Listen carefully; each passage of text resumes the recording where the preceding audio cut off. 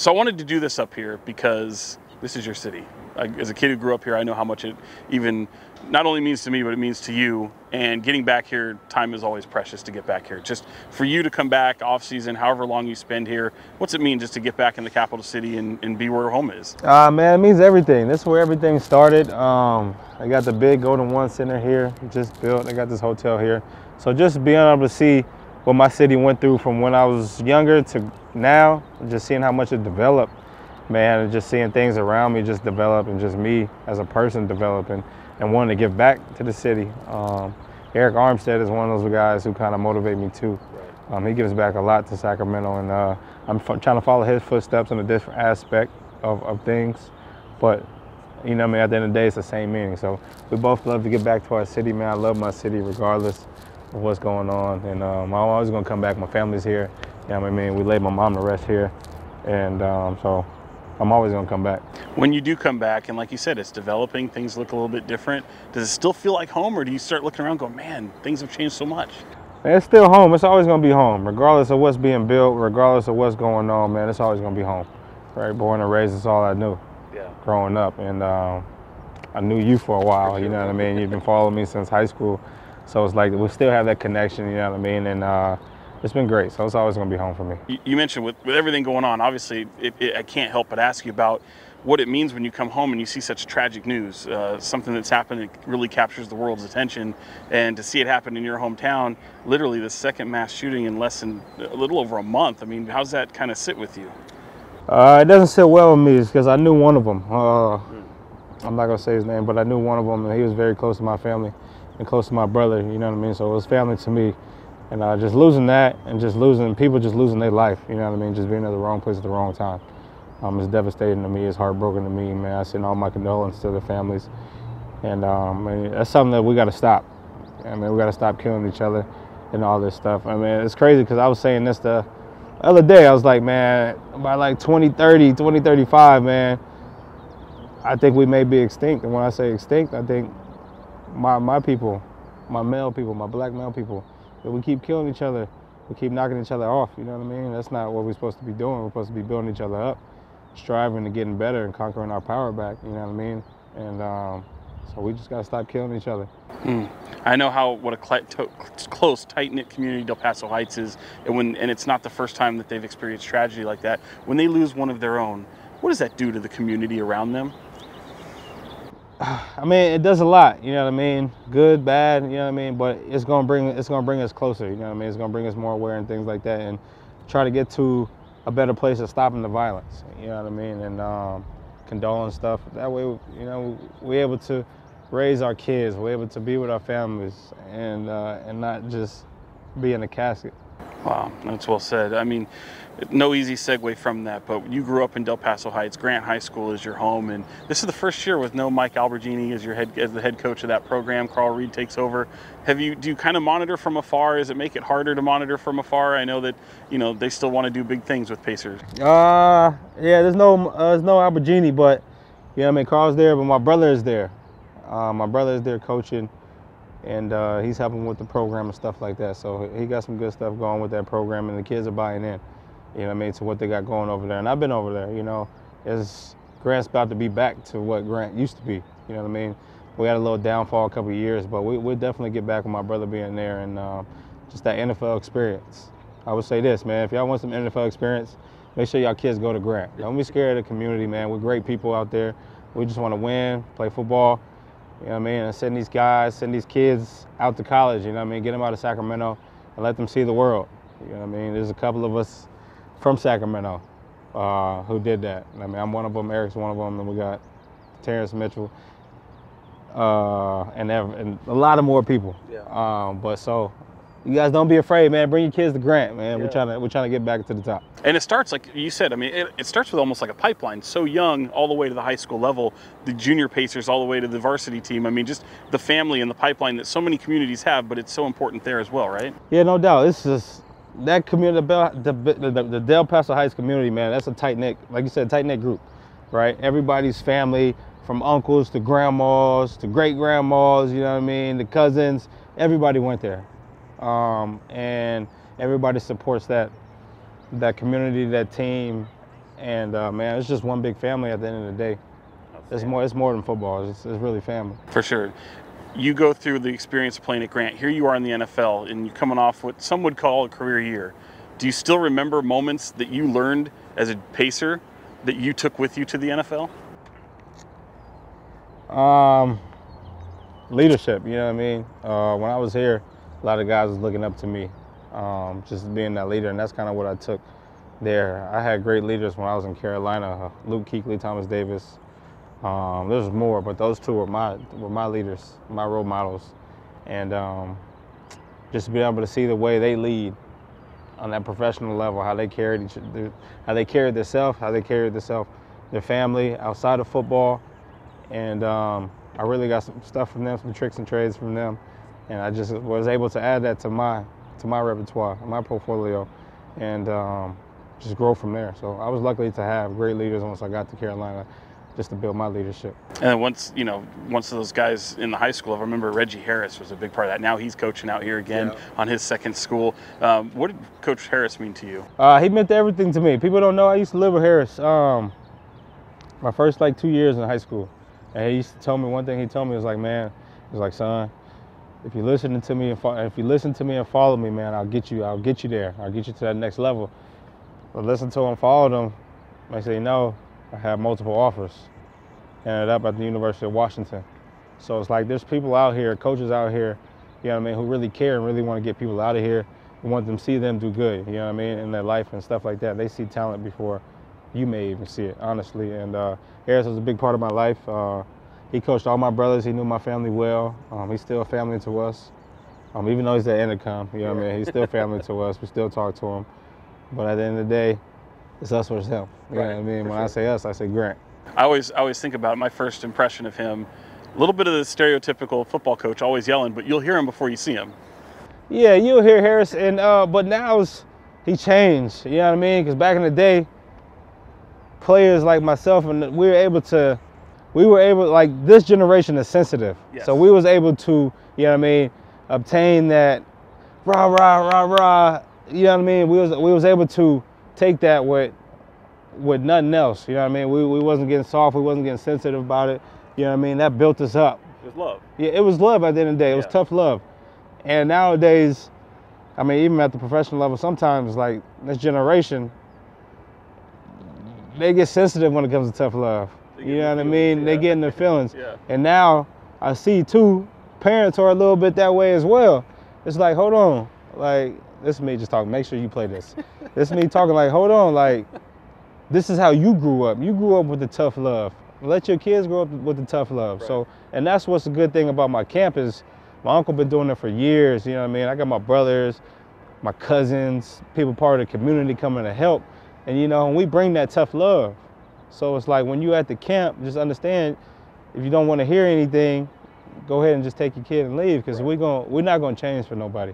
You know what I mean? This is how we all grew up. This is how we got to the top. This is how T. Mitch got to the top. This is how James Sample,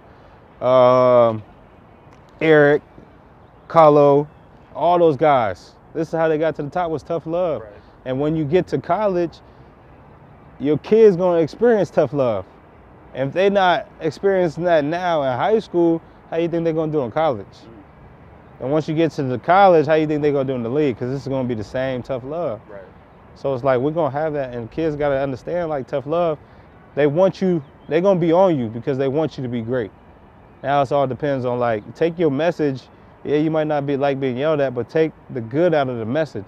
Don't take the tone. Take what you need to take out of that message, right? My coach Coach Royal told us, if I tell you 5 things and you remember one thing, then that's the one thing that's important to you, right?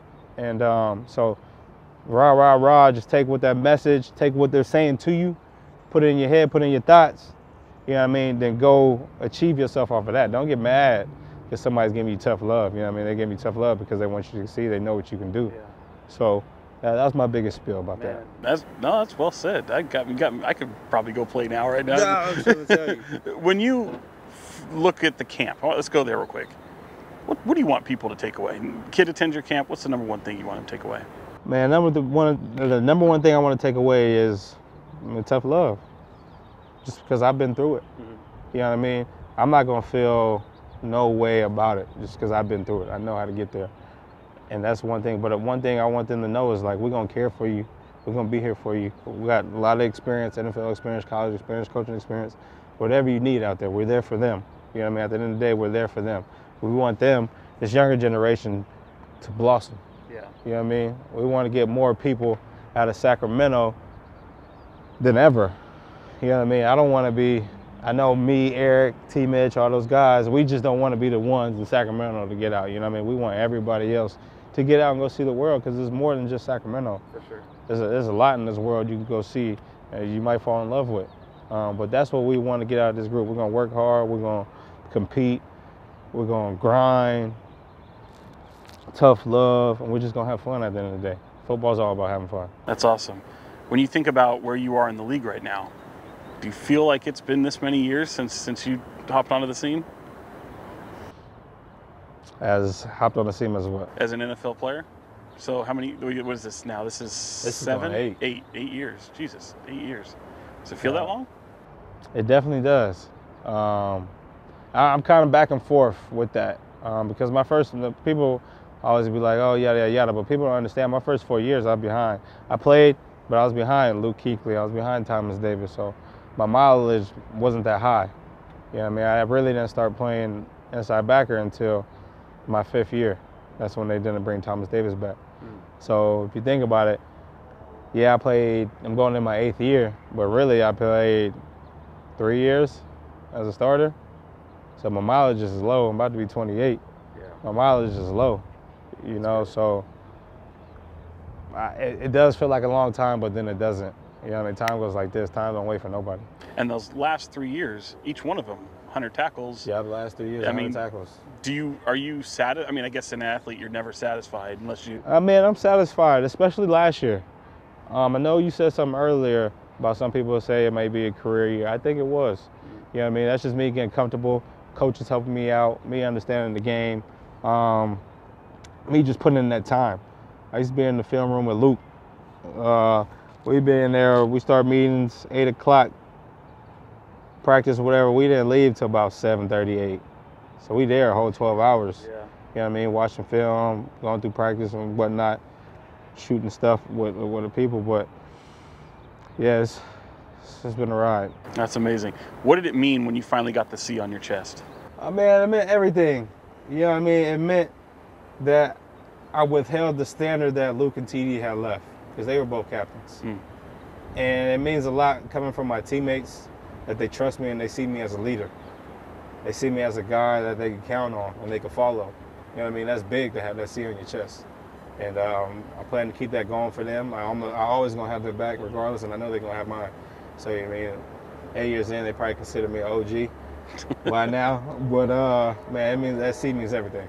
Final few for you. I know I don't get to cover you as much as I'd like to because you're across the country, but one of my favorite moments was being able to catch up with you at Super Bowl 50. I know it's probably a moment that if, as an athlete, they lose, sometimes they don't like to think much about it. Go ahead. No, you gotta do it. You can come over here or something. Like, when you think about that game and that experience, what did you take from that moment and apply going forward? I took everything from that moment. That whole year I took in because it was a blessing. My rookie year, we went all the way. We went 15-1. And the guys that we had on that team, all vets, just incredible guys, incredible leaders. And, you know what I mean? And it was wild. I probably played on that team, probably 4 Hall of Famers. And they were all cool. And, you know what I mean? They all gave me game about the game. And they was all just like, this one play I remember, or one thing I remember from that year. Roman Harper, he played safety for us. And I was a young buck out there playing, you know what I mean? Really not really knowing a lot. And he told me, he was like, look, he was like, Shaq, just go play. Like, you mess up, I'll make you right. You know what I mean? It's like hearing that from, Rome was probably 13 years in, hearing that from a 13-year-old vet, I was like, man, go play. Like, I got you. You know what I mean? Like, I'll play off of you. Right. Was big to my career because it allowed me to just go play fast, you know what I mean? Allowed me not to think, just go. And that's what I try to do now. You know what I mean? So I can't really say that to the DBs. I can say that to the D linemen, like, and I tell them, I'll be like, yo, just go, like, whatever you do, I'm gonna make you right. Right. You know what I mean? Because we work hand in hand.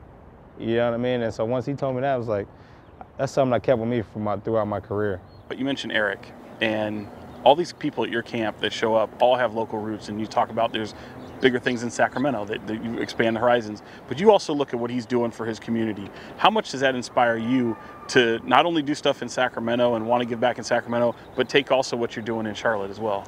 Man, that means everything to me. I think the very first person that kind of just like opened my eye to that was Thomas Davis, just because I seen what he was doing in Charlotte and stuff like that. But people don't know, Eric probably doesn't even know this. Eric, I'm gonna say this. But Eric was a big inspiration of why I kind of wanted to get back to Sacramento too. After I seen what he was doing with his foundation and stuff like that, it kind of just put in perspective, like, man, I need to get back to my city. Man, he had something like that. It took me a little while because I had to think about what I wanted to do. And on this segment coming up, and that's what I got into, the dental aspect of it. Mm-hmm. That's why I came up. Then when my mom had passed away, I kind of have found my purpose. Is like, man, I want to help kids with dental care, poverty kids with dental care, because that's something I didn't have growing up. Right. You know what I mean? I never been to the dentist when I was a kid. Wow. I went to the dentist when I got to college, and I really was able to take care of my teeth when I got to the league, when I had my own insurance. So that's why I started the TLF, the Thompson Legacy Fund Foundation, was to represent her, but also represent what I believe and I should be giving back in, and that's helping kids with their dental. You know what I mean? That's cleanings, cavities, root canals, braces, Invisalign, whatever the kids need. We're gonna do that.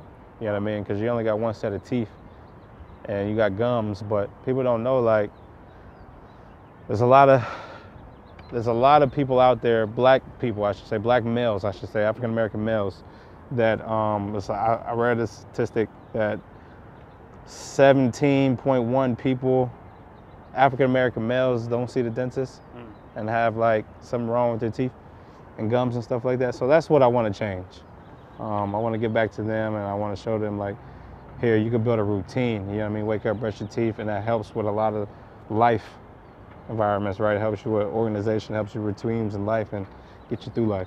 That's outstanding. When you look at something like that, you said, not only did you want to get back, but you can see an opportunity for giving back. It's almost like you see that your town needs you.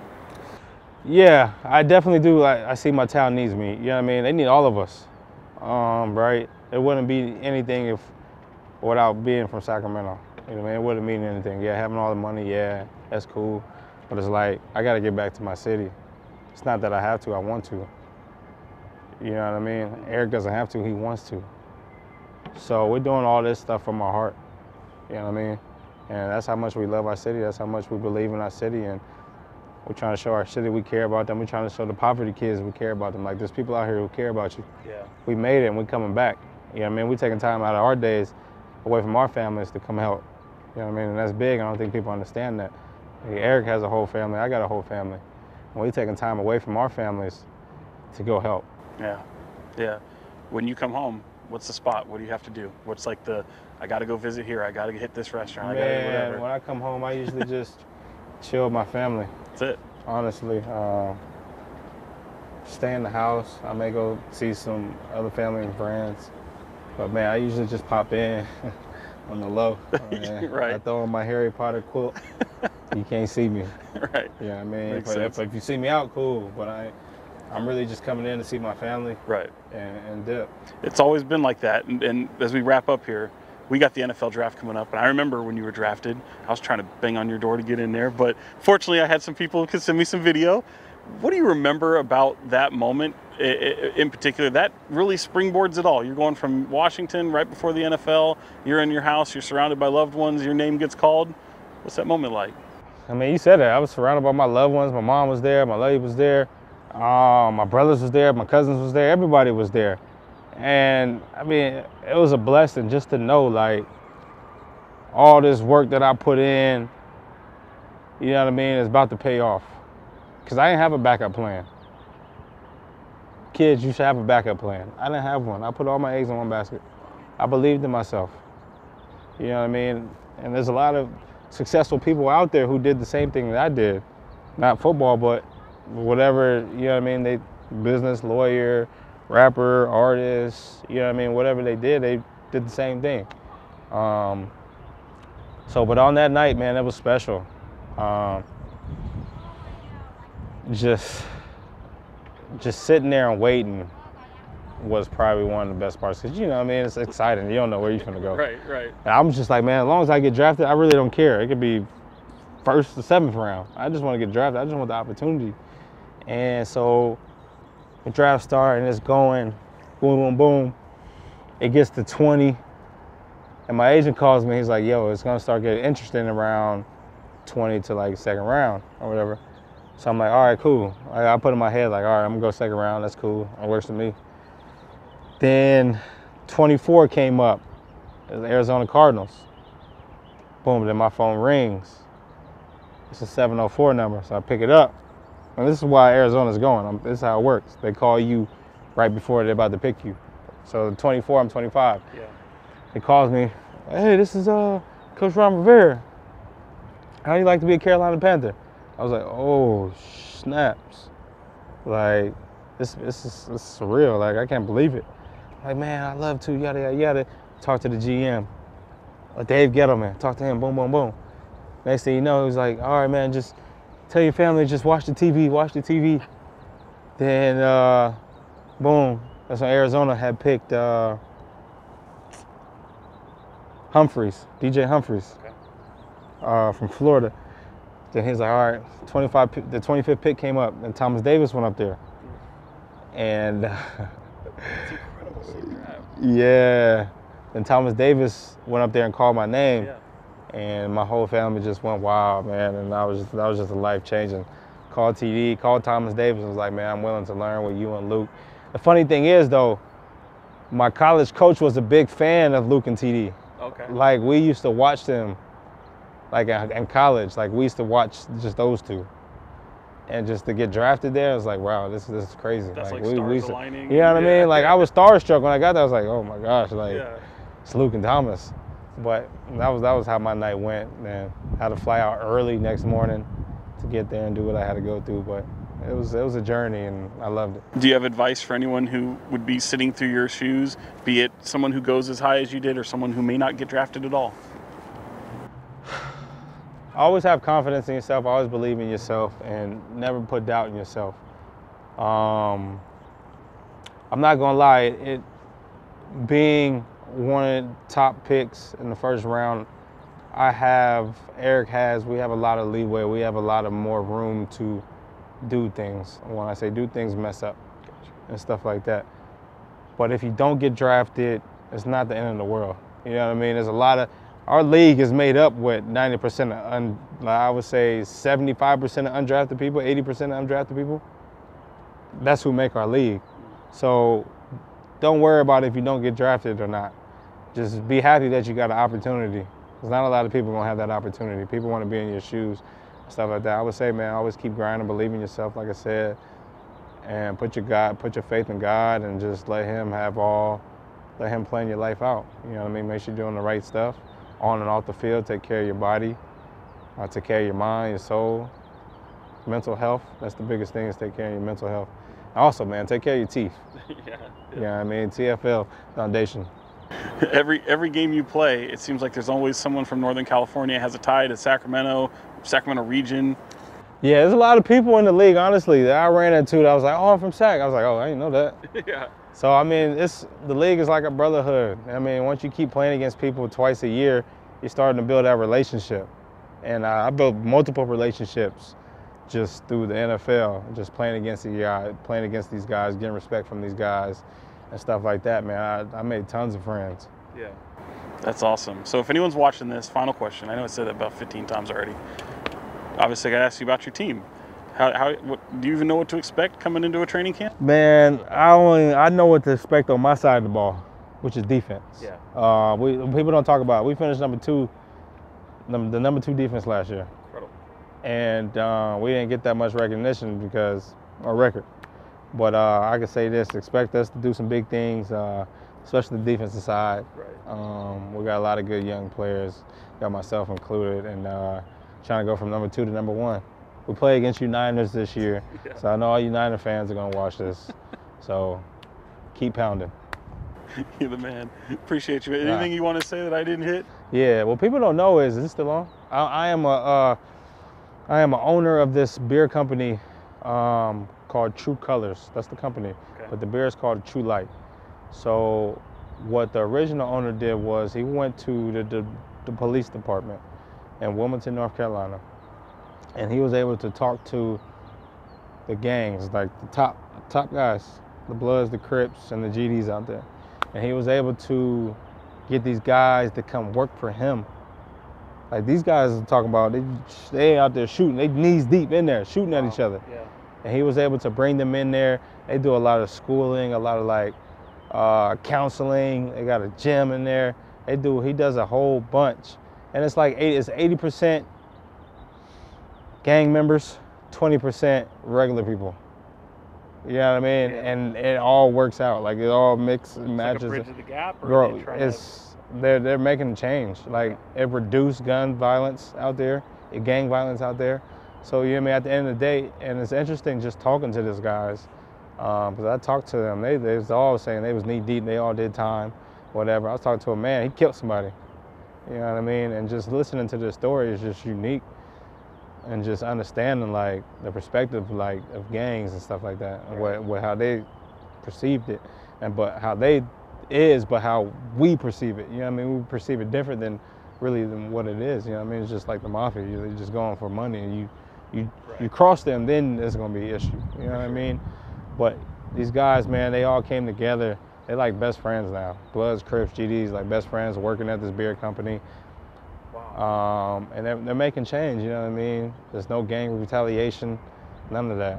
So that's called True Light, man. Go check it out. That's the beer, True Light, but the company's called True Colors. Great beer. As I say, it's got to be good beer, right? Beer. Yeah. It's great beer. It's a great concept. Look it up when you guys leave. I am, for sure. Can you get it out here, or is it? Well, they're working on it. You know what I mean? Right now it's just in North Carolina. Yeah. But man, it's a great concept, and they're killing it right now. That's outstanding.